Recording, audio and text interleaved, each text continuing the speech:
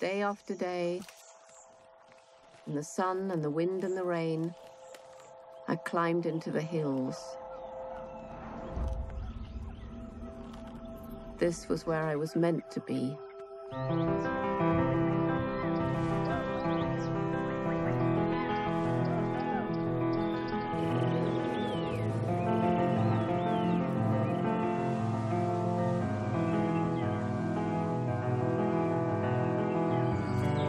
The more I learned, the more I realized how like us they were.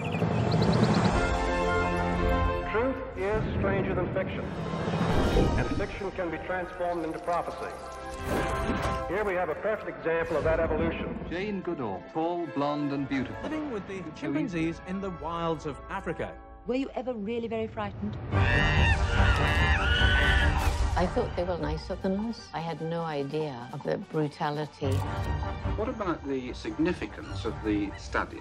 There were some who tried to discredit my observations because I was a young, untrained girl. I didn't care what anybody said. They would be sending out a photographer to document the chimpanzees. We both loved being out in nature, and we both loved the work we were doing.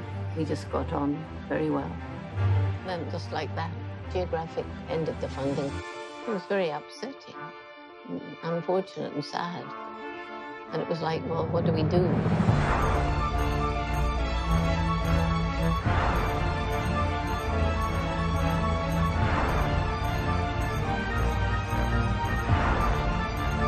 How long are you going to be associated with the chimpanzee? Until I die.